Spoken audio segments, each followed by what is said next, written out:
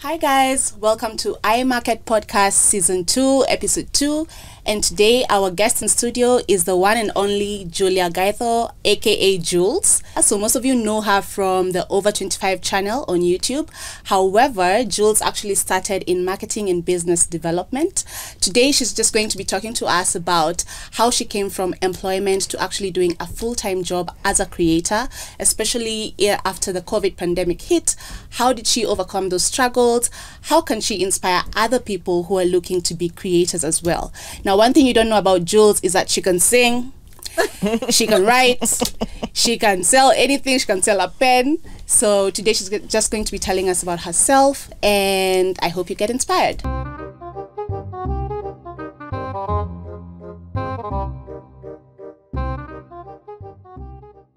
So I just met Jules today, a few minutes ago, but her and Candy have been friends for a while now. So Julia, please tell us how you two met. Well, thank you so much for having me on the iMarket podcast. Welcome. I'm very excited to be doing this podcast with my longtime friend and mentor, Caroline Candy. And it's lovely to meet you. I love this space, and I'm happy to be with like-minded people again, in the marketing space. Yeah. So how Candy and I met? Well, we met, I would say it's like 10, 11 years ago. I think Imagine that. Yeah, I was like 23. Gosh. Right after uni. Actually, when I was still in uni, I don't know if we can say the name of the company, but we were working at a multinational. She was working there as a marketing manager, and I came in as an intern. So I did internship for 3 months. At the time, Candy and I didn't really interact because you were in a different team from the team I was in. And then I finished uni, went and worked at another company for like 6 months. Hated it.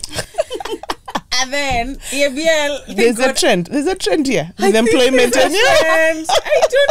I don't know, because I actually don't mind employment. I think it's the nature of the work, but we can get into that later. So so then I went back into thank goodness I'd made some networks within EABL. So when somebody told me there's a vacancy, they're like, you need to apply. I applied, and I think what helped me is that I had done internship there, and I'd worked on the launch. You know, when TML was becoming TML started. Yeah. Remember back in the new day, bottle. the new bottle of Tusker Malt Lager. So I was working. Oh, that's TML. Okay. Tusker Malt, In EABL internally they have a lot of acronyms. So TML was launching, and then I was part of that. So I think it helped me because I already understood the nature of business, anything and everything. And I got back into EABL, and that's when I started to work as a brand exec. With Candy. I think it was in Spirits. Initially you were in Guinness, then Spirits. Yeah. So that's how we met. We were working together, but she was the most miserable brand exec on earth. Was that even those days? Yeah, I mean, miserable in the sense that you can do the work. And I think that's part of the conversation we want to have today, where it's not about really only being able to do the work, but is it work that gives you joy? And meaning. And meaning, exactly. Yeah, and I think, remember, we were talking about this earlier, and you were saying how you're like, how I become a marketing manager is sending emails the whole day. Yeah, because Candy had a really nice car, and I like a life that I aspired to. A nice group of friends. She was bubbly. She used to come into the office. She used to have her own tricks. Like, she never used to come to the office with a handbag. I'm just telling you, Candy. She used to come with that handbag because I noticed 4:30's baby's out. Yeah, and then she used to come in. Hi, and I'm like, okay, I like this. But then when I started working, I'm like, wait. So like, to get the life and the car and the things that the person I'm looking up to has is I didn't know work was sending emails. I didn't know work was hi, best regards, as per my last email, as mentioned. And I was like, I wanted more. I thought there'd be more of my input.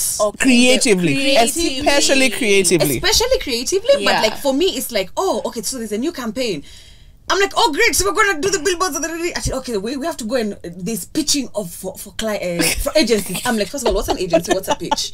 Kenny's like, follow me. We go to the boardroom, and then I'm seeing these guys looking haggard, coming everyone to come and pitch. Us will do it like this. Us will do it like this. I was like, oh snap. I think that's where I'm supposed to be, but they look very unhappy, and people in agency are trying to get to this side where I was as client. So now I was just like. Yeah, but I think that's a very interesting topic, and I think actually it's something which we should discuss with regards to what a marketing job is and what marketing is. Because I also remember when I started working, everything that I knew, and I studied marketing. Me right? too. So I thought I'm gonna go to the price promotion. What? Really, where You come here, you're like, what the price has been set. The price, we're not changing it. Yeah. And there are magic price points. Kwanza, it's 5 bob, 10 bob, Yeah. So that was my issue with marketing, actually. So, I have to say that because we're not involved in... Marketers have to go and sell something, but we're not involved in like the value chain to the extent where we know, like especially like now, like for let's say even packaging, distribution. I didn't feel maybe upper level management, but for me it's like everything comes as is. There's a bit of there's a meeting guys in production, a meeting with this and it's marketing guys, but then I felt like we're not part of the but then that's the thing though, marketing is a process. It's not a department. It's not a department. Thank you. So you see the marketing process, like especially if you're in an organization, customer obsessed, so that time we're in manufacturing, even now the process of marketing, even the finance guys are part of the process in marketing because they're part of setting up the pricing. The people don't know that. Exactly. So the way we were part of, and what we do is we're part of the marketing, which is mostly promotion. So out of the P's, right? It's the promotion. It's the promotion, but you have to for you to promote, you need to look at all the others, right? Yeah. So I think, and that's a good, podcast where we'll actually talk about that, because I think it's a really good conversation for people to understand. And then even the agency is part of marketing. Let me tell you a funny story. When I was before marketing, I didn't study marketing in my undergrad. I did it in my postgrad. So someone asked me, so what do you want to do? I'm like, I want to do marketing. And he's like, so what exactly in marketing do you want to do? I had no idea. Same thing. I had no idea what marketing was, but I just knew it's a whole world of fun and activity and whatever and doing ads. That fun. So a lot of young people don't realize what they're getting into when they get into it, and maybe that's where you were at that time. And let me ask, when you look back, was content creation a big deal then, and how did you discover that it's a thing for you? Well, content creation didn't exist in the way we know it today because the digital space did not exist in the way we know it today.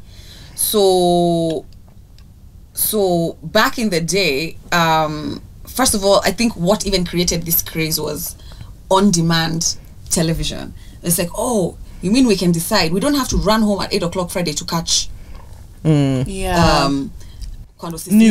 It's like, no, I'll come home at 11, I'll come home at midnight, I'll come home at 7, and I'll watch whatever. So the internet didn't exist the way it did then. Like now 10 years ago actually. YouTube was there, but the idea of somebody creating their own channel was like not as big, especially on the continent, and the continent I mean Africa.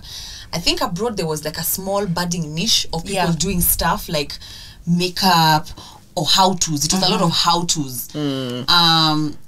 So by the time I got into that space 6 years ago.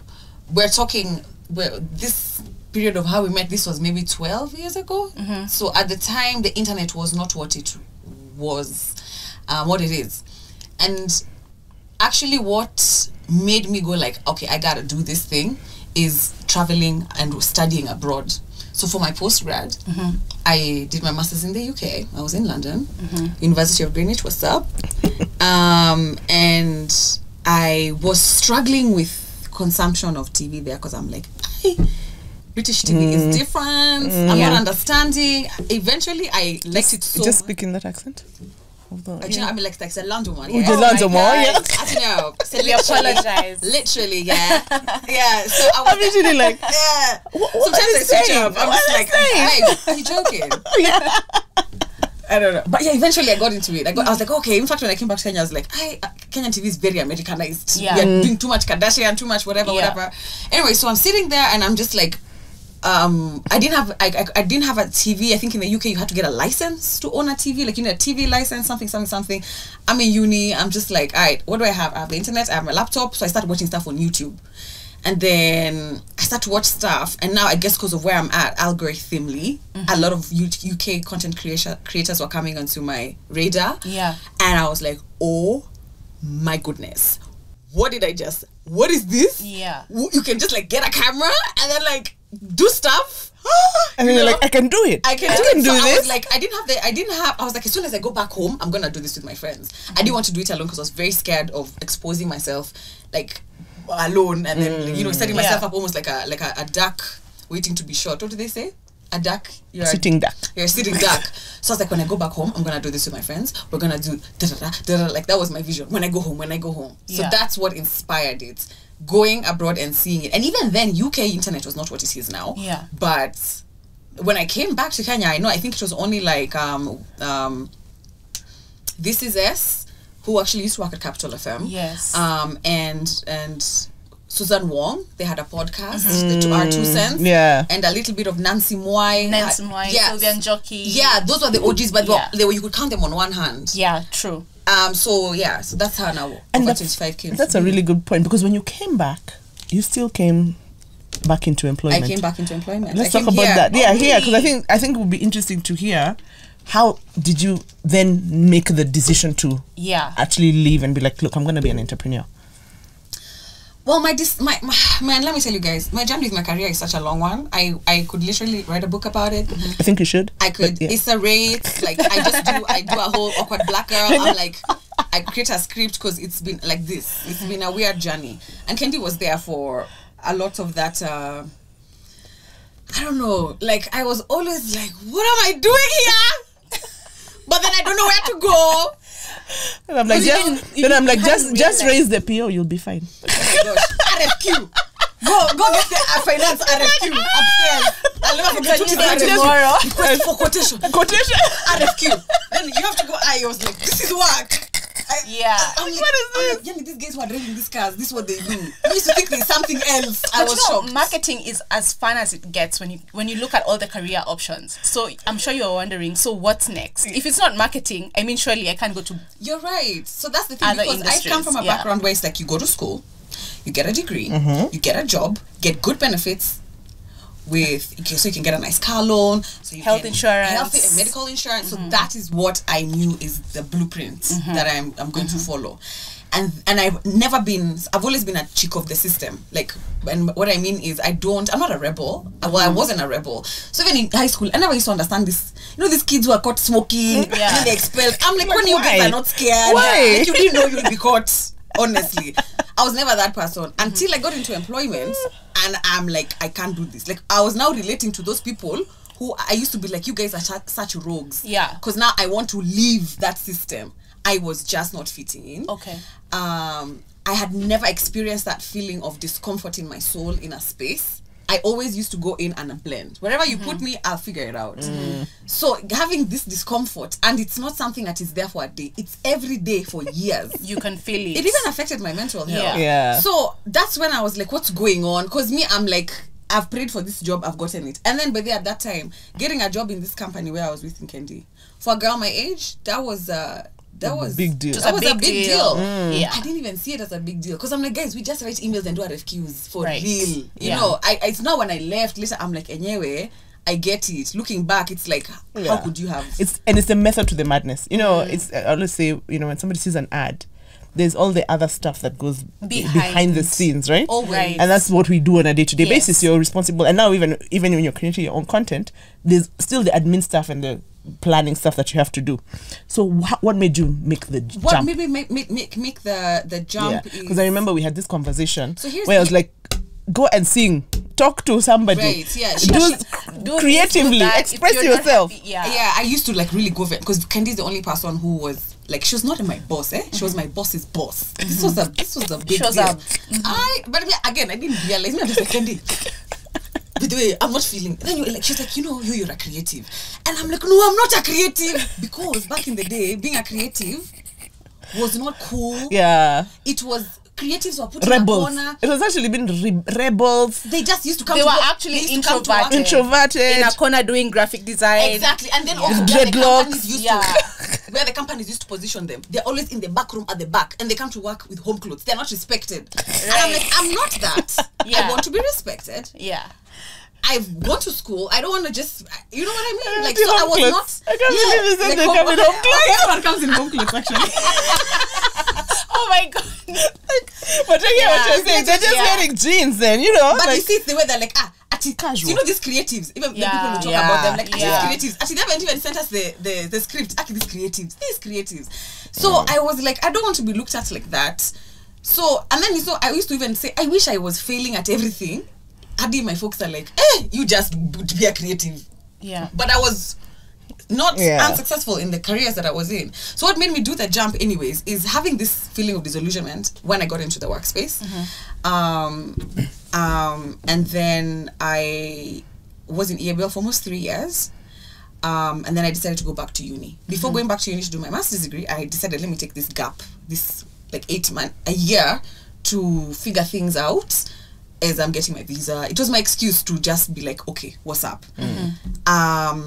And then Kendi introduced me to a music producer. I started singing. They made me lead singer of the band. What? And then, but there was no money in it. Yeah. So I was broke. Thank God I was still living in my mom's house. But that's the first time I realized the way dignity is tied to your money. I had a certain lifestyle. We go out on Friday, we do this. But now I lost my inner circle. I lost my friends. Like I didn't have that. So anyway, I go to uni, and when I come back to Kenya, because of the trauma I had after leaving employment and getting into music and painting, I also used to paint and sell my paintings. That's how I was able to like sustain myself. When I came back, I was like, in fact, even before I landed, I was like, I'm not going back to Kenya if I don't have a job, because I'm not going back to whatever that was. It was a traumatic time for me. Yeah.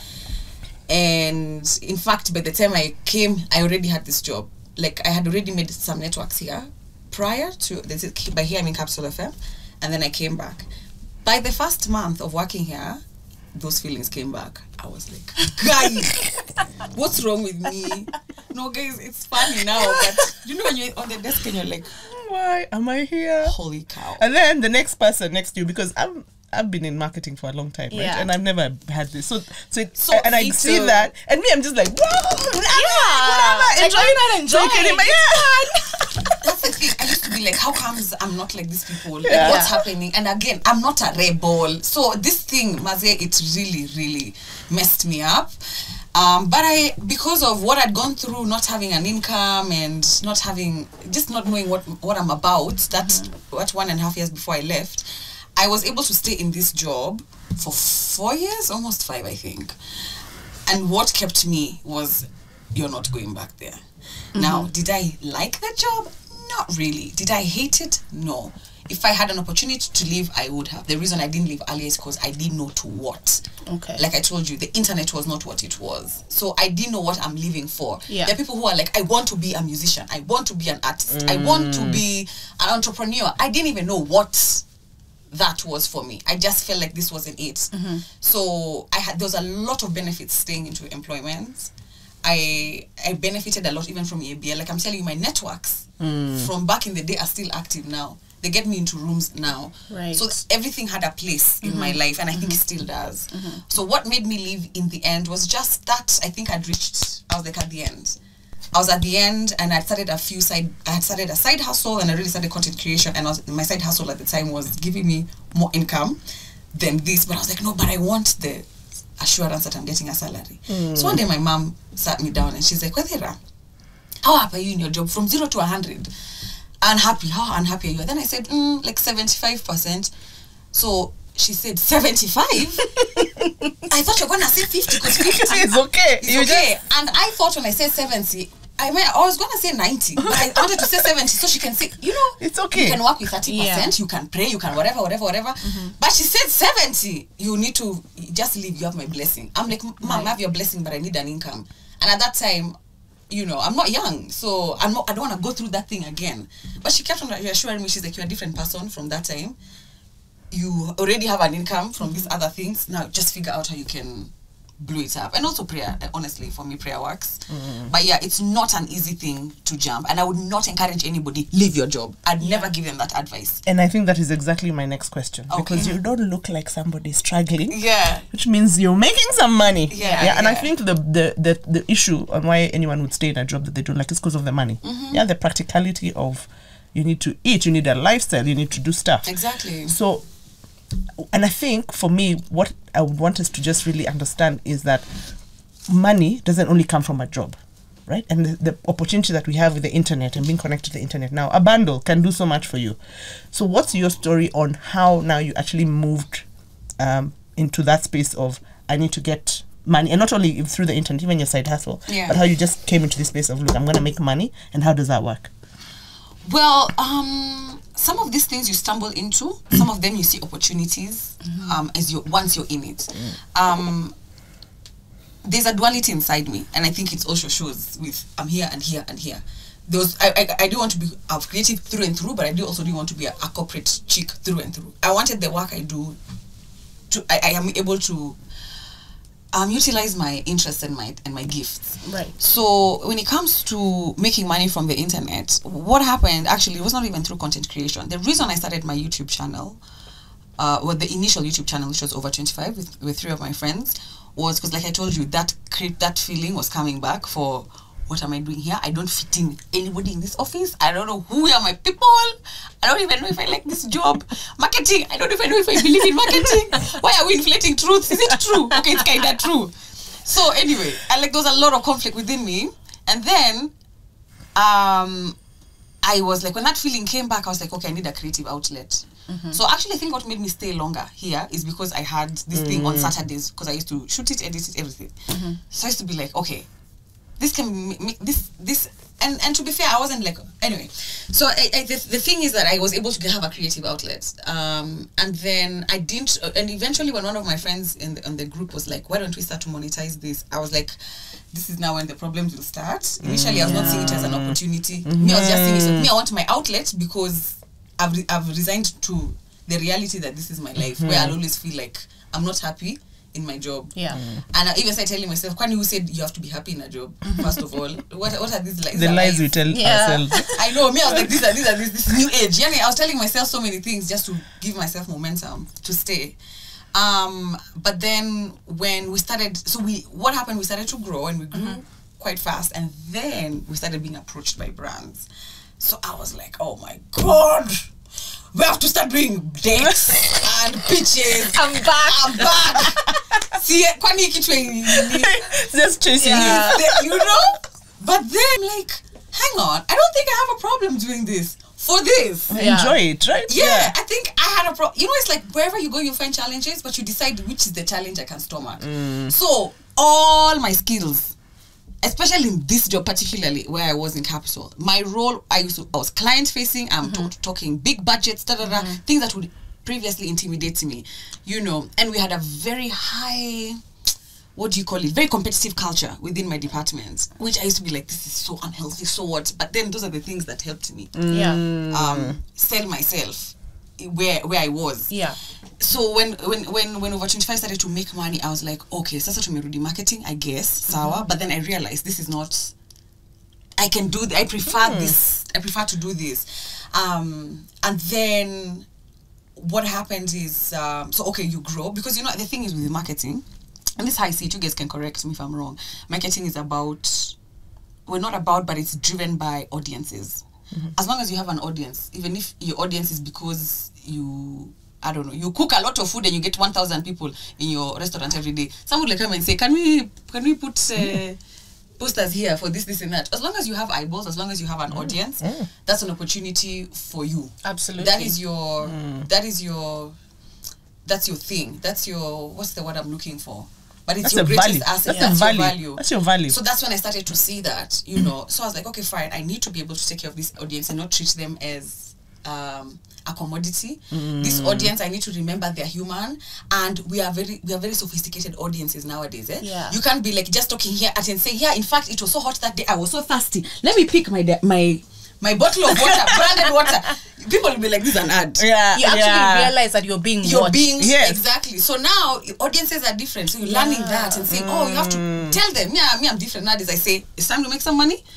Today this episode is sponsored by Candy's t-shirt, the one she's wearing. Like that. You know, tell them. So those are things I started to learn when I'm in there. And what was the first payment that you got and you're like, hey, this thing is actually real. It's not it's not an creative outlet anymore. It's actually something that I can. I don't think I remember which one specifically, but I know one big one that we got, which was a beverage company, and it was over 1 million shillings, and I was just like, what? Hold on, guys. And imagine that's the kind of. And the only reason they gave us that is because this guy came and he's like, listen, my brand exec or I guess brand manager, I don't know what the department was ranked.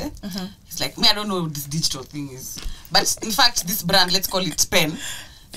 This brand, in fact, we are shelving it. But this babe, she's really insisting that, you know, digital is where it's at. So I'm giving you guys this thing. My budget is only 200,000 1 month. That was like our first, like, oh my God, over 100K. What? So like, we'll do it.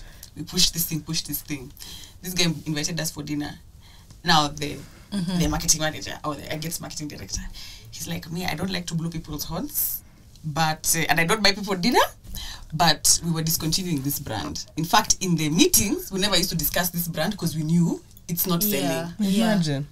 We used to ship in 1 container per quarter, and now they were shipping 3 per month, something like that. Wow. Yeah. Wow. Or is it 18? No, 6 times 3 was 18. 18 per month versus 1 per quarter. It was not selling. And that is from your audience. Because he was like, there was no other place that they were pushing. So he's like, he was just testing this thing. So he said, so now I'm giving you this amount of money. Go crazy. I won't even give you a brief. Like, I think you guys know what you're doing. Yeah. So that's when I was like, aight, guys, like, and there's something here. And I think that's such a powerful thing about value, right? Because yes, you can have the eyeballs. So first, there's 2 things which I hear from you.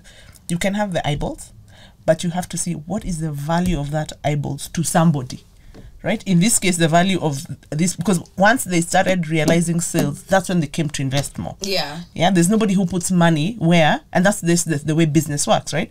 You put money, you have to get a return out of it. Yeah. So I think it's really powerful to see how actually a YouTube channel can actually transform a business. Yes, and let me actually say something about that, because one of the things I've always struggled with in marketing as a marketer, I think I still am a marketer, is that a lot of marketing is shooting in the dark. There's a lot of assumptions. And let's be sincere. Not all of us make marketing decisions using data. At all. We know that our audience is listening between 10 and 12 and there are 10,000 of them. We are not sure every time. The agency might say, okay, this is what the tracking company has said, but you don't know for sure, especially with traditional marketing. Yeah. And by traditional marketing, obviously, I'm talking about TV, radio, print, outdoor billboards. So you have a billboard.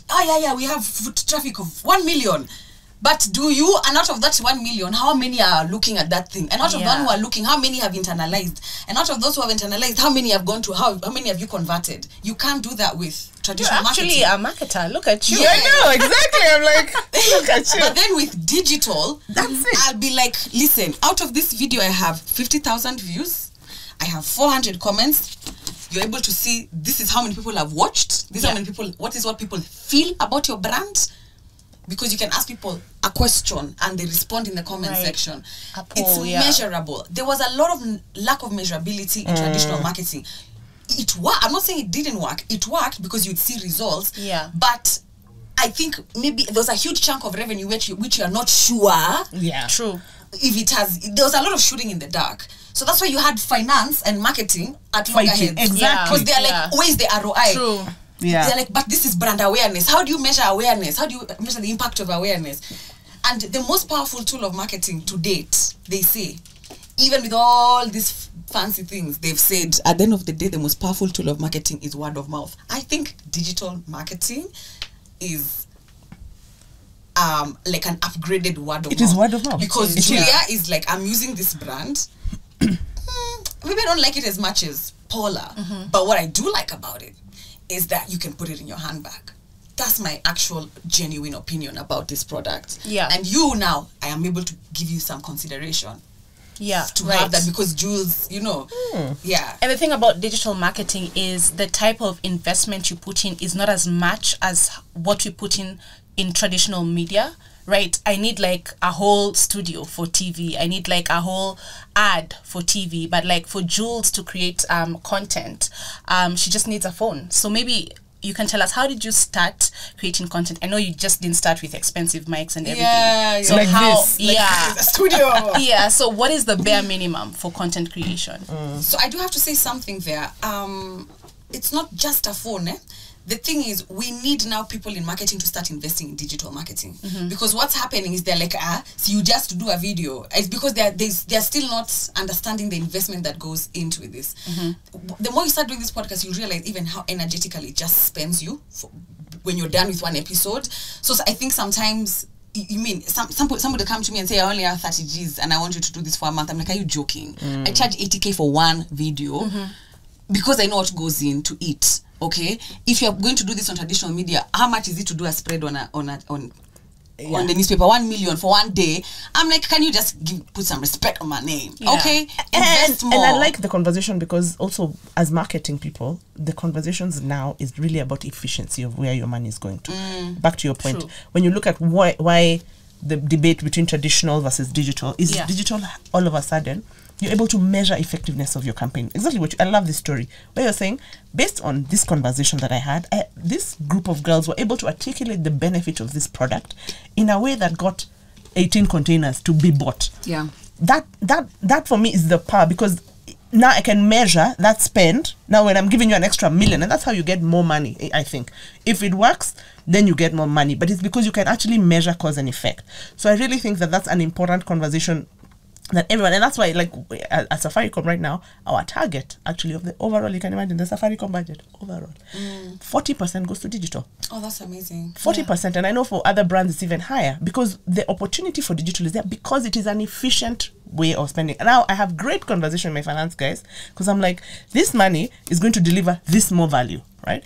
And even the challenge that I have even with traditional media is I'm always like, guys, the only reason we're doing that is because that's where the customer is. Yeah. The customer is on the phone. The customer is on the phone. The customer is on all these platforms. So my job is to get my customer to see my product and to connect to them, right? Yeah. So if that's where they are, what are the meaningful ways that I can connect that is going to drive the outcome of them choosing me versus the other guy? Yeah. Yeah. Yeah. So I don't know if I answered your question. You had asked me bare minimum. Oh, bare minimum. Yeah. So when we first started, like, let's say over 25, we used to shoot on a phone. You're right. We didn't even have a tripod. Our tripod was a stack of books in my bedroom. What is a tripod? A tripod is the thing that holds the camera. Like, you see that? You see the That's camera? a ring light. Oh, that's a ring light. A tripod. Okay. Yes. And then there's another fancy thing that I always say, I'm like, who you the influencer? Yeah. Just there we can be stream with Jules having a drink. They just hold on. There's a whole thing. Yeah. So ring light. Ring lights. Yeah. So no, we just started with a phone. And actually we used to use one of my co-hosts' phones because she was the nicest. And then we didn't have a tripod, so we stacked like 10 books on my dresser, and then we put the phone there, and then we sat in front of the mirror because you see we don't have anyway. We just let me tell you, just DIY. We sat in front of the mirror because we wanted to see ourselves. We were very self-conscious, and then the camera is shooting us, and then we talk. Wow. And then I take the footage, and then I used to use my dad's laptop to edit because my laptop was so it could not hold. Like you need storage and speed. So my laptop was just I'm really trying to not to say the brand, not to say the brand, and not to say the F word because it was a shit laptop. You cut that out. I had a shit laptop. Anyway, I had a basic laptop. It couldn't accommodate the software for editing, so I used to use my dad's. But then one day I was just like, listen, Father is going to open this thing one day, and here things like, because it used to like, what are people doing in that bedroom? I'm like, Dad, we're shooting content. What's that? Yeah, it's just for social media. When you say social media blank, they're like, I know. You. So yeah, so that's how we started. Okay. I was just like so happy to find a place that I can finally express myself creatively, because I was kind of like done with the painting. I had a lot of trauma connected to my painting. That's a story for another day, because I was very sad and broke those days, so I wasn't able to pick a paintbrush. I still struggle with that. So I was like, this is a new thing. I can do it. I can sit in front of a camera. I love to talk, and I have so many things to say. Oh my gosh, we're gonna do it. So that was the basic minimum. Wow. Basic content calendar. So basically just like saying we're gonna shoot this and this. Okay. And then I used to be like, whoever shows up. It wasn't a thing all 4 of us have to come. In fact, we started just the 3 of us. Initially it was 2, then 3. Eventually Ivy joined us, we became 4. Yeah, and we were just doing it for fun at the time. Because there was not any support from brands. We didn't, in fact, it's the girls who used to say, one day we'll be sponsored. I'm like, guys, we're not doing decks. We're not doing. I didn't want to write proposals again. Yeah. And I think that's beautiful, because you're doing what you're passionate about. Yeah. And when you do what you're passionate about, then the money comes. I'm such a believer in find your joy. Yeah. Because when you find your joy, you do your 10,000 hours. You know, they talk about like in Malcolm Gladwell. He said for you to be an expert, you need to do 10,000 hours of something. You cannot do 10,000 hours of something you don't like. Yeah, absolutely. Yeah? You can't, and therefore you'll never become an expert. So when you're doing what you're passionate about and what you love, then you even work over. You know, when you're working overtime, you're not seeing it as working. It's not something that's taking away from you. Yeah. My question is on that, because now I guess your work is actually where you get your money from, right? And in the world of employment, is when we were talking about it earlier, we can go on leave and you still get your paycheck. So what happens, and how do you manage your finances, and how you manage your money in a world where it's your effort that dictates the money and that you make? And how do you take a break? How do you not burn out? Yeah, so this is something that I'm actually still working on. But one of this, there's something you guys have, what they call, which I envy, a regular income. I have an irregular income. I might have long-term contracts. I have contracts that maybe last me 6 months, 1 year, so I'm okay, fine, this is what's coming in this year. I have some that just come in one campaign. But when you have irregular income, so this is something I learned from a finance training. That's what I did. Like when people be like, oh, there's a workshop for training on finance, I always go for those things because I'm like, I'm in a different space now. I don't have a salary the way I used to have a salary. So I have to be very, very careful how I spend my money. I need to have emergency fund. I need to think about my retirement fund. I need to have my general savings, and then what is my day-to-day expending. So for me, how I do that is I don't want to call it emergency fund, but I might get a little bit into finances. This is just a tip. You have an irregular income, but you have regular expenses. There are things that you cannot avoid every month. So when you get a good paycheck, you need to be able to cover those regular expenses for at least 3, 4, 5 months. You don't just say, hey, I've gotten 5 sock. Now we go to cost, then we So this is where I'm at right now, where it's like, okay, fine, I've gotten 5 sock. Fantastic. The client is happy. How much is my rent? Can I pay rent for 4 months? And then the emergency fund, I bump it up like 30% and add there. Then I spend.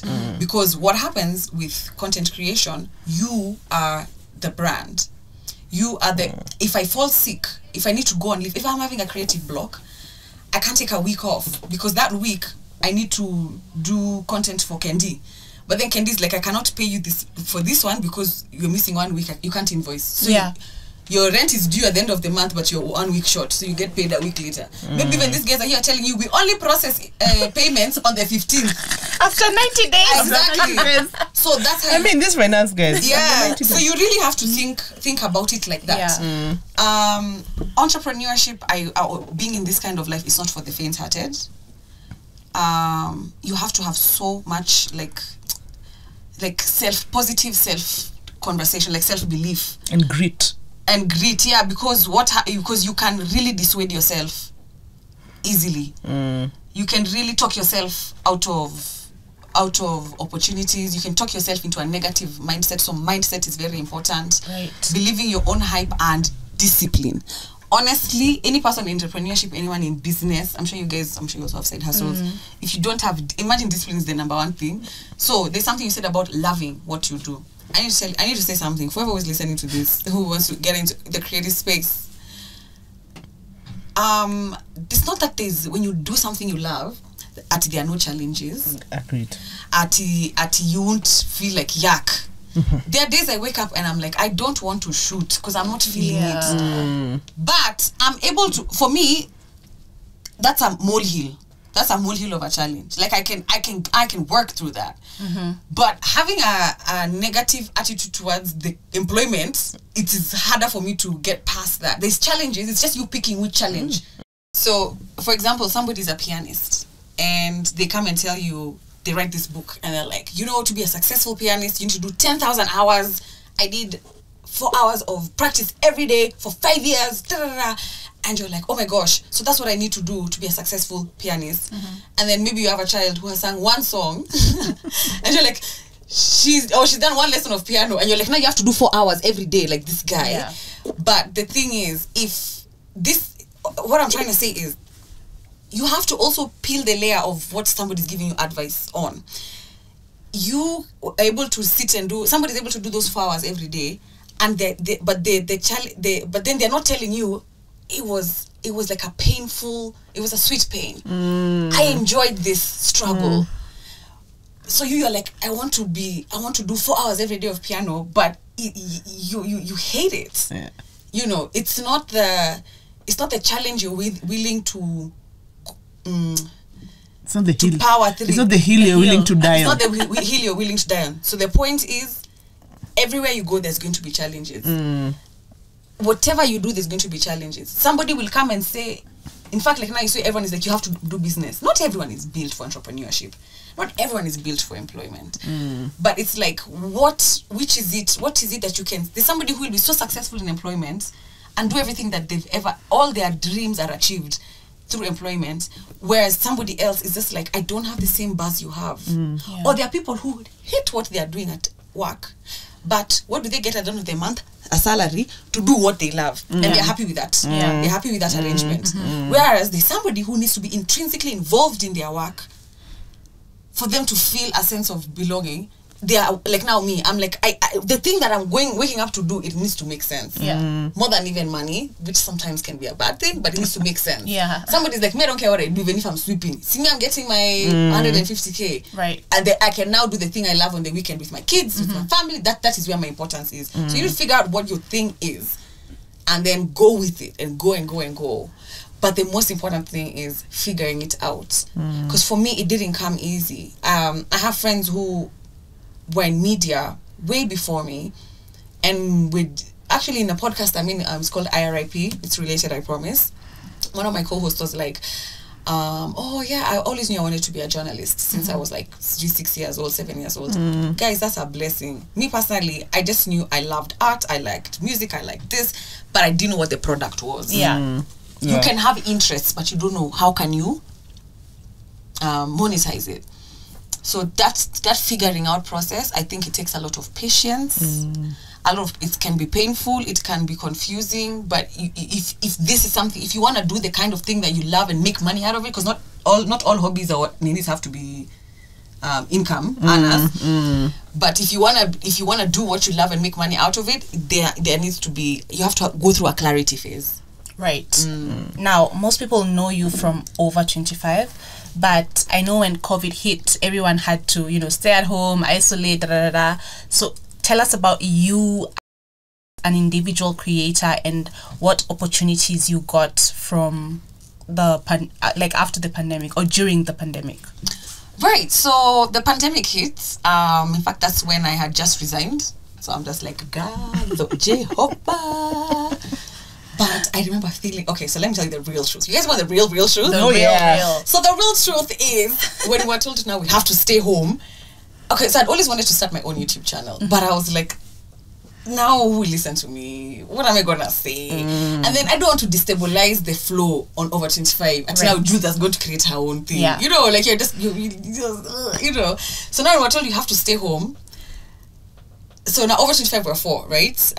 We couldn't meet because we were encouraged to have social distance, and even if the people who were still meeting to shoot content, for us we are 4 on one set, plus the videographer, plus the sound and that was guy. the time when even social distance, it was serious. It wasn't what it is It now. was like when you used to leave the house and you shower at the door before you enter, you throw your clothes at the door, you shower.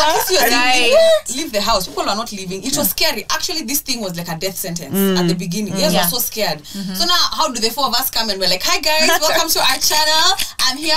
And guys will be like, where's the social distance? Where's the money? Where's the sanitization? So over 25 took a hit kidogo at first in the beginning, where we couldn't meet to shoot. So we said, okay, let's meet to then there's a bit of space. So because clients were still there, but optically it needed to make sense.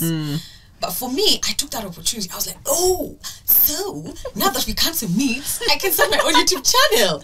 And then because I didn't have so much confidence in oneself, I called it my tiny little channel. So if it fails, I'll be like, but I told you it's a tiny little channel. Like, guys. Right. I mean, what? See, I told you. In fact, one of my followers was like, Julia, you need to stop calling yourself tiny this, tiny this. Minimizing. Small, Stop minimizing. I have a problem yourself. with that because I'm always like, let me wait first and see. In fact, there's one thing, if the advice I'd say is like, believe your own hype because it'll get you far. Anyway, so for me, the pandemic was such an opportunity for me. And there's something I didn't mention earlier that actually the internet has been huge for me in this, is that when I was working in employment, I needed more money. I needed more income. I wasn't getting the money I wanted in the job I had at the time. So I started to really, I had a challenge with my skin. Like my skin used to break out. I have acne prone skin.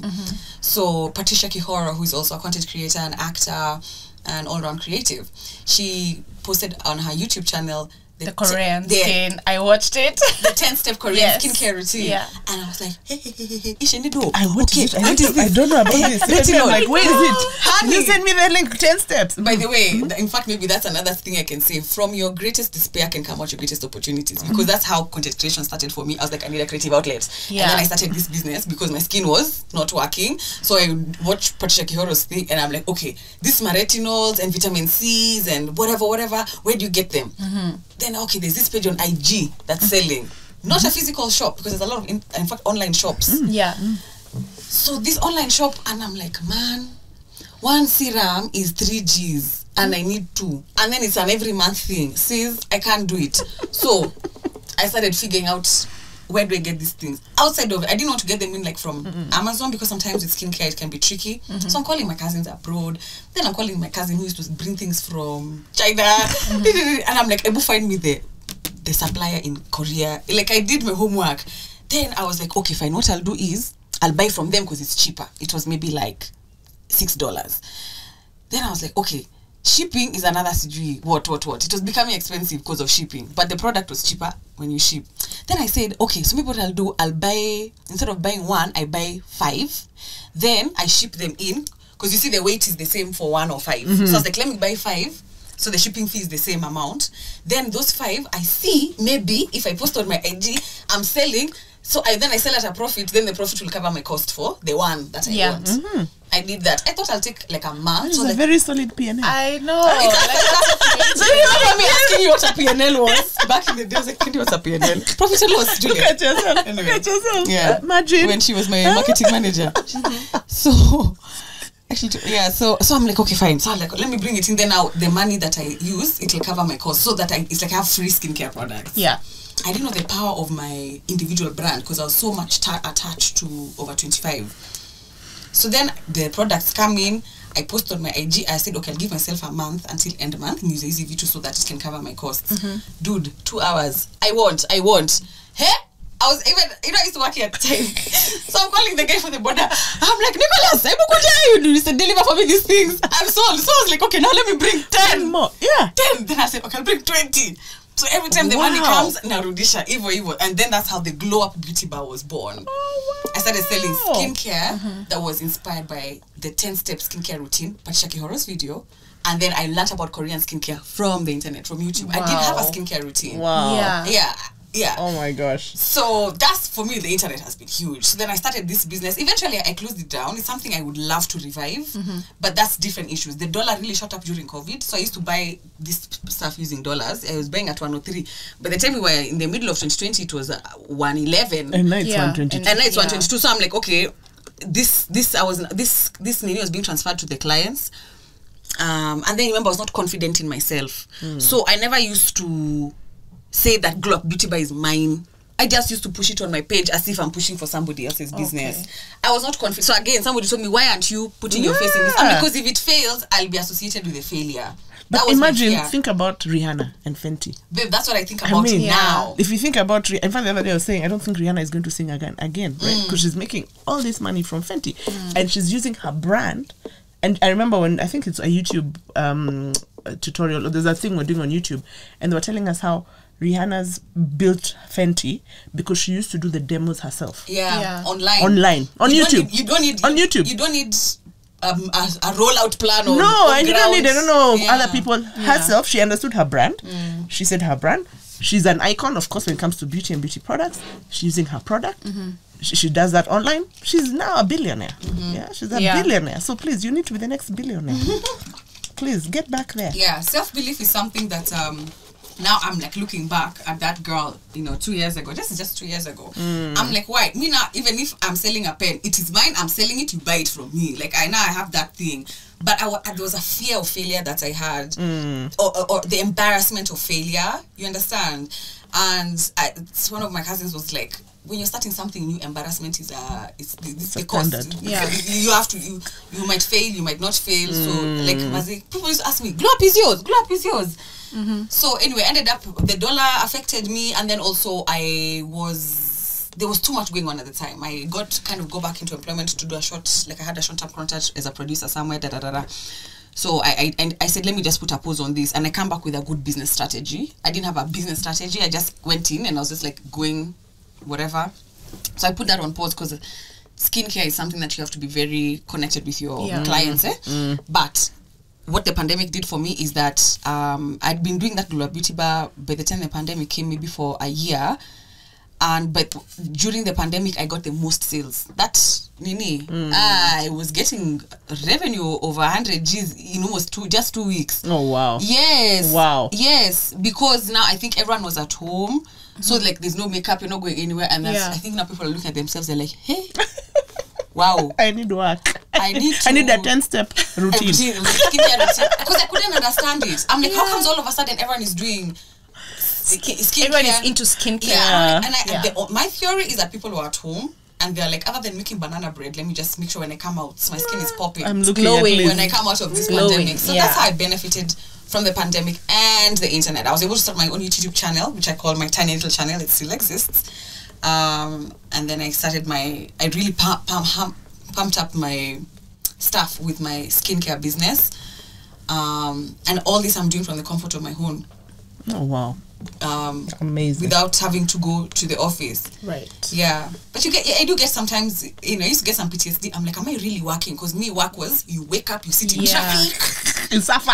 You go, and then you sit in meetings. Then you have a boss. Then you come home, and then you get paid very little at the end of the month. That's work. So now me waking up at like 9:30, 10, and then I'm like, is this work? The money is rolling. When is the shoe going to fall? Yeah, that's actually one of the worst misconceptions, I think. So before we close, because I think we have really enjoyed this conversation, what's the one, or two tips that you would leave for somebody who's starting this journey now? If they're looking at you, they're like, wow, where would they start? What are the kind of things that you tell them? This is what you need to get going and get started on this journey. This piece of advice always varies for me over time. You can ask me this question today and ask it to me a year later is a bit different, because I think I grow so much within a short period of time. But if somebody wants to get into the content creation space, I think the first thing I do is that you have to get some time you need to have a clarity phase of what am I really doing here. In fact, I only got into what my thing is when I started my new podcast called So This Is Love. It's only been running for a month. 2 episodes are out. Because I was like, what's my thing? I couldn't, I'm like, what's my thing? Yeah. And when I'd asked those people around me, they'd be like, do you need a thing? I'm like, I don't, but I feel like I want one. Like, when people look at Jules, they're like, Jules is the babe for fashion. Jules is the babe for cars. People look at me and they're like, we don't know where to place you. Yeah. But the feedback I was getting from the people around me was, you're very inspirational. You're very much into like meditation and writing and self-improvement. That's something I'm very into. So that's your thing. But I also I derive like 99% of my ideas and content from my past failed relationships. We used to sit with this babe. I'm like, another breakup. I don't know where I go wrong. Little did I know, I'm going to have a YouTube channel, and I'm like, you're gonna make money. You're gonna make money. I told you, I'm going to Issa Rae. Yeah, the hell out of my life. That is it. Issa Rae that's the vision. Yeah, Issa Rae is an actor. She's also a writer. She's the one who did Insecure. And she did from her, from your greatest despair. Yeah, that's comes actually your greatest triumph. Would you say that again? I think from it's your really greatest powerful. despair comes your greatest triumph. Yeah. So the way you look at the pain in your life, you can either decide to look at it like it's bad, and for real it will always be bad, Basi. Right. But if you're like, surely God loves you. Me, I say, surely God loves me. So hapa kuna something You know how they say there's an eye in every hurricane? Yeah. There's something there. Yeah. Figure it out. So the first thing I'd say is just like figure out why your what and why. Figure that out. Have that clarity phase. Start with what you have. When we started, like I told you, there was barely anything out there. But now I think there's that intimidation. Sasa lazima nikuwe na lights, camera, action, green screen, what? Yeah. No. If you have a story within you and you have the intuitive nudge to start to be a creative, just start. But I would also say, I don't think that you need to leave employment to do these things, because I think that's now the thing people say, leave and then do. I wouldn't even encourage anybody to just leave their job, because that job is sustaining your lifestyle and you're able to survive because of that. Yeah. So that gets me to the other thing that I'm saying, is that community. One thing that tip I'd give is that you have to have a community if you decide to get into this space that's new. And by community, I mean people who can hold you when the challenges come, because this is a new space. And like-minded people. So yeah, have a clarity phase. Make sure you have a support system and community, and start with what you have. And believe your own hype. Don't do my tiny little channel. Just do you. My big channel. Listen, do you, man. Fantastic. Yeah. Wow, thank you so much, Jules. Any parting shot from you, Kendi? Yeah, I know. I'm just like, my God, thank you so much. This is so inspiring. I think the one thing you've left with me is, and I know we talk about it a lot, is again just the reminder that there's challenges everywhere, right? And so I love the thing where you're talking about from your despair. Greatest despair comes your greatest triumph, right? I must have heard it somewhere. But it's beautiful, because that's what it is. Sometimes when you're in despair, actually that's probably the prompt of greatness. That's where your greatness is. So sometimes we convince ourselves that everything should be rosy, whether you're employed or not, whether you're doing your channel or not, that it should be a bump-free experience. But the fact that in that bump, actually, if you look at it in a different perspective, there's probably an opportunity. So that's my parting shot. Yes, like you said, there's something you said, choose the hill you want to die on. Yeah. Pick a struggle. Yeah. Pick your struggle. What's your parting shot? My parting shot is that your passions can actually turn into profits, right? So you're actually, like I was saying, you're a walking, bank? You're a walking bank, because you have actually made money out of what you have yourself, your creative mind. So yeah, don't be afraid of channeling your inner, I want to say Beyonce. Yes. Get it out. Not Rihanna. Not Rihanna. No, Team Beyonce. I'm like Team Beyonce. She left us hanging for years. Anyway, yeah. She was building Fenty. She was becoming a billionaire. Yeah. So thank you, Jules. Thank you for having me. Right? Yeah, thank you. And with that, I can close it up for you. Yeah. If you want to listen to more of this podcast, I'm gonna do it. Is that on this side? This is how we do it. Teach us your ways. Yeah, like thank you so much for listening to this podcast. If you made it this far into the episode, thank you so much for listening to this podcast. Please remember to subscribe, leave a review. That's how we'll grow, and share with at least 1 or 2 people. oh, there's no liking. There's no liking. Or it depends. You can find us on Spotify. You can find us on Spotify, Google Podcasts, Apple Podcasts, or wherever you find your podcasts. We'll see you back here next time. Adios. What a natural. Cheers. Thanks, guys. Mi hutumia 1 GB gigabundles ya mobile data statement imenichanua kujua vile kila app inatumia bundles zangu. So now I'm able to channel my bundles on the apps I need the most.